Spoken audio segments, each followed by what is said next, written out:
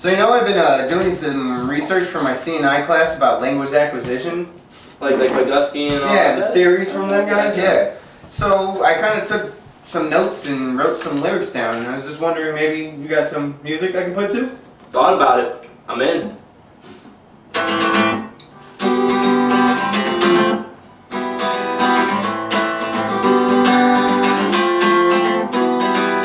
When we're born, we don't know jack. We communicate through cries and green crack. As we get older, we start to speak. Words start to come out. This is goo goo gaga sweet. Goo goo gaga sweet. As time rolls on, a structure is formed. Talking incomplete sentences becomes the norm. How did this happen and how do I know? Well, here's some theories, so come on, let's go. Run on adventure. Yeah. Does language depend all on nurture, having parents hovering over us, just like vultures? B.F. Skinner believed it did, saying parents' response to sound helps the kid. Love it, B.F. Random babbling such as dada and mama with parents' reinforcement helps grows on you. Then you start associating all these things, and ladies and gentlemen, we're structuring. Way to go, B.F. Love structuring, I love ya. Statues. But then there's others who think it different. They say it's biological, it's already in you. My main man Chomsky's one of these guys. He thought about it for a while, then hypothesized. Means he had a thought. Love thinking, I love hypothesizing.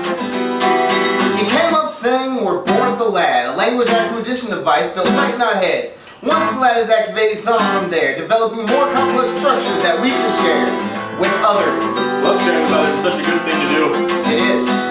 Chomsky believes the environment has no effect, that our language structure is inherited.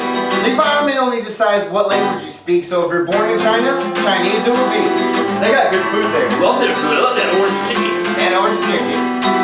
Piaget had a view, claiming middle ground, saying both nature and nurture help this language go down. Thought is the key component of this, basically saying what you think is what you spit. But it's swallowing. Oh wow.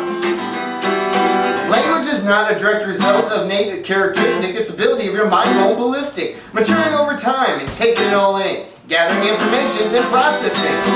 Like computers or evil robots. Hey, them evil robots taking over. Boy Vygotsky's still stuck in his way, claiming social interaction all flippin' day. Communicative speech developed before verbal thought. They have independent origins is what he taught. To others, origins. Better than origins. Child's babbling is essential for growth, but cognitive development, that's a no. Social interaction develops our minds. Through this way, language helps get defined. Like words in a dictionary. My boy Webster Dictionary. These are theories of men and their thought that correlate within how kids talk. They may be right or they may be wrong, but they all came together in my song. I'm like Gandhi. You look like Gandhi. I do. Just one more thing before I go is the critical period for language growth. People seem to think there's a certain time that if language isn't learned, it won't make sense in your mind. Like the damn goslings. Hate them guys, I don't even know what they are, but I pretend.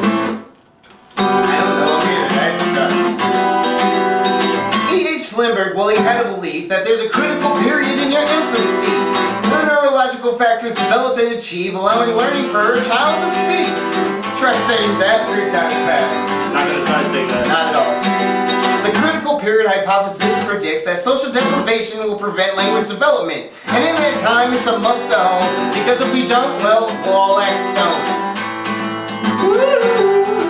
I like it. We can. Language kids, there is a time. We may be 2, but we're still getting primed. And in our minds, we find the best way to connect. And in language, well, that's the way we do it best.